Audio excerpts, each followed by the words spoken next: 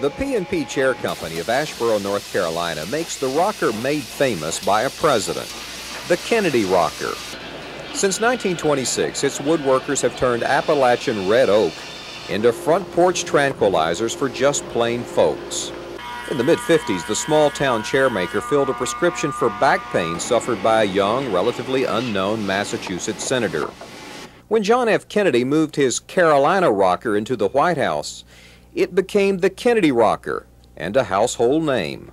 Of course, it wasn't but a matter of a day until we were swamped with orders from all over the nation.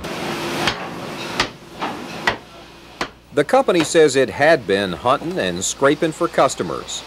24 orders came in from a Saudi prince and as far away as Pago Pago.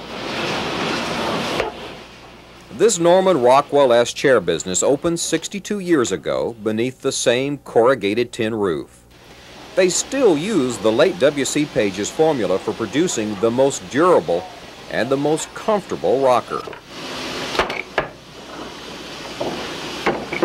Part of the secret lies in boiling the back post and bending them to fit the shape of a person's back. Billy Page is the third generation to make Kennedy rockers in this plant. He's been getting sawdust under his fingernails since he was 12. This is a small family-owned business where everybody pitches in to help. Cousin John Page presses wood slats into curved backs. Uncle Bill manages sales. Brother Wade supervises production, makes sure no one cuts corners.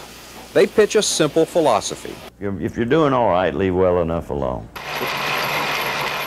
Ed McNeil and his mortising machine have been employed here the longest. It was a big thrill to know that the president, would have a chair like this. But on November 22nd, 1963, the assassination of President Kennedy also wounded these craftsmen. When this thing happened, it was like it had taken not only the President of the United States, but somebody that we absolutely knew and was part of our organization. The Page brothers have sent out tens of thousands of rockers. Presidents, potentates, and yes, the Pope owns one, leaving you to wonder if a Carolina rocker is the heavenly throne. I have every expectation of getting to that Golden Gate, and I can't think of any way that would be of any greater welcome to me than for him to be there with a rocking chair for me. Robert Riggs, Channel 8 News, Asheboro, North Carolina.